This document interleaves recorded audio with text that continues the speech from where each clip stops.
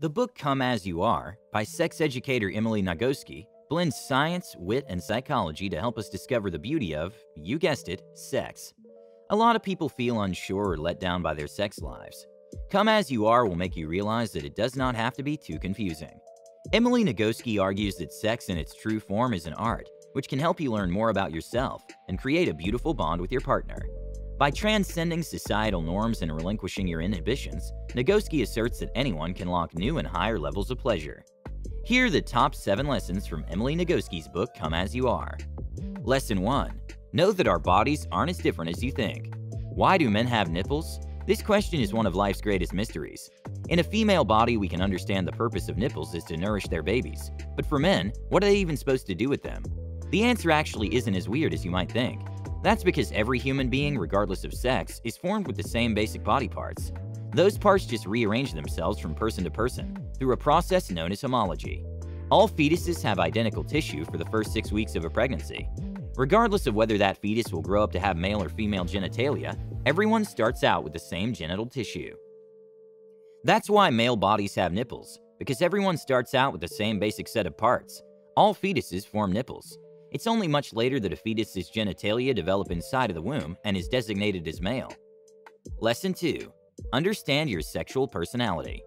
You can think of the human brain similar to a car having a sexual gas pedal and a sexual brake. Your brain is prompted to pump those brakes whenever it detects a threat, real or imaginary. That means that any stimuli, from a thought to a smell or any sensation you receive from your partner, can trigger your brain to believe that sex is not a great idea at the moment, and your brain then slams on the brakes. Everyone's sexual brakes and accelerators have different levels of sensitivity, and that's perfectly normal and not a cause for any concern. In fact, these differences form a unique sexual personality for each person. Lesson 3. Acknowledge that your sexual experience depends on the context. Let's say you're in a sexy mood and your partner tickles you. In that mood, this sensation would probably feel tingly and exciting. But if you were focusing on something important and your partner tickles you, you might get annoyed or even angry. This just goes to show that the context dictates whether a certain sensation is pleasurable or upsetting, and by extension determines whether you and your partner have sex or not. Lesson 4. Understand that stress is a sex killer. We all knew that already, right? That's because stress often makes sex sound like one of the most unappealing things in the world. And unfortunately, you can't put your body's stress response on hold or hurry through the process of decompressing. Stress from your work, family, or relationships can haunt and leave you shaking.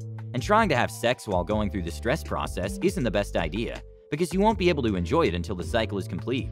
You can't rush the cycle, but you can try doing healthy outlets to express your stress that may help it dissipate much sooner. For example, you can release tension through exercise, relaxing in whatever way that makes you feel most comfortable, sleep, or even screaming or crying. Lesson 5. Acknowledge that pop culture can ruin our sex lives. It's no secret that the media has an unrealistic representation of women's sexual appearance by perpetually portraying women in an unrealistic way. So it's no surprise that a lot of women feel insecure in the bedroom because they're measuring themselves against Photoshop standards of ideal female beauty. And it's very hard to feel sexy when you're overwhelmed by feelings of disgust about your own body. So, how can you rid your life of these toxic influences? One great way to start is by tossing the magazines and start celebrating your own beauty. Acknowledge that your body and your feelings are normal. Lesson 6. Know that just because your genitals are responding, it doesn't mean you are aroused. If you're like most people, your partner's arousal is most likely one of your favorite parts about sex. It feels very good to know that you can bring them so much pleasure. But did you know that a physical response can sometimes be involuntary and does not actually mean your partner is aroused?